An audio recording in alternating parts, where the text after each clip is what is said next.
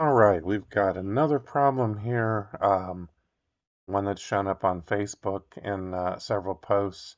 It's one that's tripped up a few people here, but we'll go through this one. It's 4 times 4 plus 4 times 4 plus 4 minus 4 times 4.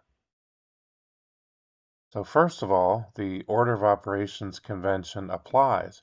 Multiplication has precedence over addition and subtraction. So what does that mean? Well, that means that we need to look at our multiplication first and solve that. Remember, multiplication is just shorthand for addition. It's repeated addition. So we have several 4 times 4s here. We have 4 times 4, 4 times 4, and a 4 times 4. So if we solve those, we end up with 16 plus 16 plus 4.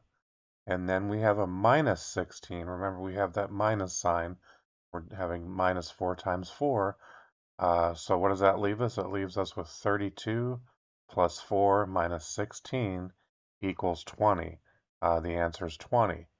And like I said, multiplication is just repeated addition.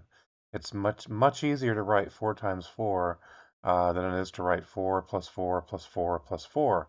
But another way to solve this would be just to replace all of the multiplication with addition. So you can see here this first 4 times 4, I've grouped it in red. 4 plus 4 plus 4 plus 4.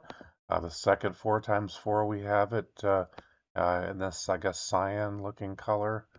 4 plus 4 plus 4 plus 4 again. Then we just have a plus 4 by itself. Then we have a minus. Now here's where you got to keep track of your signs. We have, we had minus 4 times 4 at the top. So that's minus, and that would be minus all the quantity of 4 plus 4 plus 4 plus 4.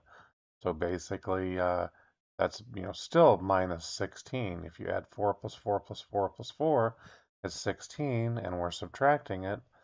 So if you add this all up and subtract, do all that addition and subtraction, you're going to end up with the answer of 20. So I hope this has been helpful. If you need more information on the order of operations, I have a link in the description to the order of operations. It goes into a lot more detail and a lot more background and goes through all the steps if you're not familiar with it. So I hope this video has been helpful, and we'll see you in the next one.